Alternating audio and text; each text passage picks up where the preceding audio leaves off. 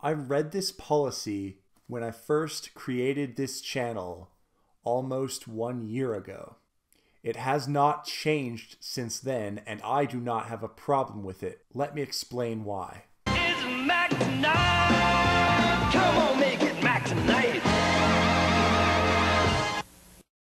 So I want to lead off here with a tweet that pretty much illustrates this huge misconception that people had about the whole thing, and still have. The tweet reads, "We hear you loud and clear. Our monetization policy has not changed, but we do have a new notification system." Then they have a link to details. Let's take a look at that.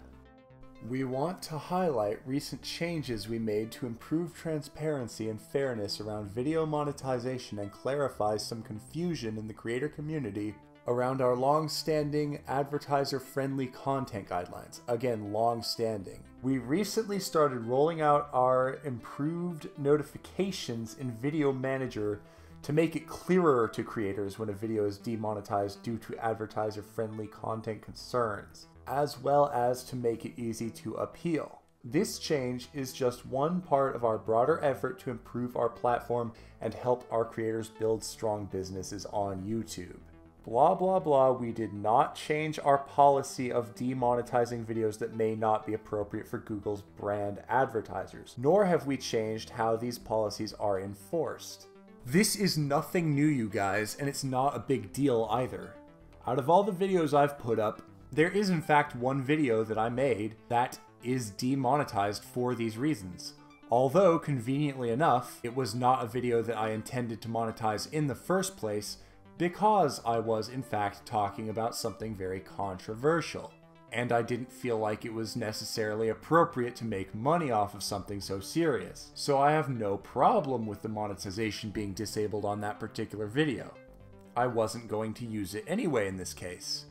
Now, if you're talking about controversial stuff all the time, you probably need to broaden your content anyway. One thing I don't like about this whole situation is that terrible YouTube channels like Grade A, Under A, and Leafy is Here do not seem to be affected by this so far, but hopefully they do get affected by this eventually. Nobody is entitled to monetization. Demonetization is not censorship because it is not removing your videos, it is not banning you, it is simply saying, hey, you broke some of these guidelines, we're gonna have to not let you get ads on this particular video. And I think that these guidelines are actually pretty reasonable. Let's get into that now. So how monetization works is that YouTube has advertisers pay them to show commercials and other ads on, before, during, or after videos. But if those videos could be associated with negative things, then of course they don't want the ads playing on such videos. That's why these advertiser-friendly content guidelines make so much sense. Advertiser-friendly content is content that's appropriate for all audiences. It has little to no inappropriate or mature content in the video stream, thumbnail, or metadata, such as in the video title. If the video does contain inappropriate content, the context is usually newsworthy or comedic, and the creator's intent is to inform or entertain, not to offend or shock. So let's see what's considered inappropriate for advertising. Sexually suggestive content. Of course, that can be offensive to people.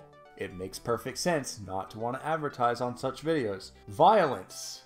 Why would you want your brand to be associated with people beating each other up? Probably wouldn't, unless maybe you're making boxing gloves or something. Inappropriate language, including harassment, profanity, and vulgar language, which is a scourge on YouTube. If they crack down on that, you know what? I think it's well deserved. I hate videos like the aforementioned Leafy bullcrap, where everyone's vocabulary is limited to the F word. Guidelines make people more creative. If there's boundaries to what you can and you can't say, you're gonna say more creative things. And there's too much swearing on YouTube, let's be realistic. Now, most of my audience probably isn't going to care, but my audience so far has been mostly of the older demographic. Not entirely, but mostly. But you gotta realize, the advertisers do not want to be associated with people who are swearing every other word, and parents also don't want their kids seeing these swear-filled videos from all these people. I think it's a positive thing if there are less swear-filled videos because people want to protect their monetization. Though I'm not a parent, I also am not a fan of kids that swear all the time. It's pretty frickin' annoying, actually. I don't necessarily dislike them as people, but I dislike the habit. It's just this really bad habit that so many YouTube creators have fallen into and ought to get out of anyway. So if this encourages them to do so, great. Promotion of drugs and regulated substances, including selling and use and abuse of such items. Of course, you don't want your brand associated with drug use, obviously. Unless maybe you're selling bongs or something, but those aren't going to be advertised on YouTube. Get out of town. Controversial or sensitive subjects and events, including subjects related to war, political conflicts, natural disasters, and tragedies, even if graphic imagery is not shown. This one I'm a little on the fence about, I will admit, because who's to say what's like controversial or sensitive and what isn't? But I understand the concept behind it. If you're really like saying things that could be very controversial, some advertisers might not be into that. However, I don't know how they make the call on things like that, so I don't know. That one should probably be amended to be a little more specific, but honestly, none of this is enforced all that harshly because you don't see guys like Leafy losing all their monetization, even though people like him explicitly should be, because if you look down at best practices, it says context is key. We understand that high-quality content isn't always sanitized, especially when it comes to real-world issues. If your video has graphic material in it, you can help make it advertiser-friendly by providing context. Follow YouTube's policy guidelines. This is separate from advertising best practices. Policy guidelines is the stuff you can actually get banned for, but that's a whole other topic. Do use a title and thumbnail for your video that represents the content. That means no clickbaiting. No misleading titles, no thumbnails that are just pictures of boobs. A title and thumbnail that actually represent what the video is about. Leafy breaks this with every single video he releases. Do create content that appeals to brand advertisers looking to engage with your content. This can increase the chances of finding an advertiser sponsor for your channel. Honestly, I'm not entirely sure what they mean by that. Do they mean pander to specific brand interests? Like, make videos about soap so soap companies will want to advertise on your channel? I don't know. Don't use explicit language or imagery in your title or thumbnail. Again, don't put frickin' boobs as your thumbnail. Don't embed promotions for your own sponsors in your video since this can create advertiser conflict. Oh, really? Alright, well that looks like a real complicated can of worms. So, you know, I'm not going to really talk about that one right now because that is not quick critique material. So that mostly wraps up my thoughts on this matter. Like, guidelines, they're a good thing sometimes. I want to stress again, this is separate from the actual rules of YouTube. I don't support censorship, but this isn't censorship. That's why the video title is what it is. It's not a ToS change like people think it is. All that they did is start telling you when they demonetize your stuff. That is the only change that's happened here.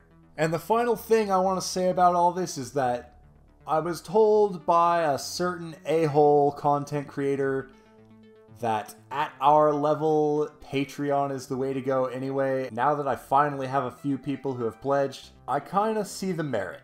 I think a lot of content creators are kind of learning a lesson here that, hey, maybe I should just go open up a Patreon so I can be sure that even if I lose monetization on some stuff, it doesn't hurt as bad, you know?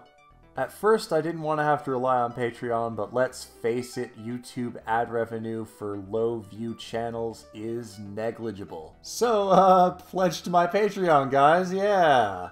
Hey, look at these cool people who already did! That was a great way to end the video. Peace.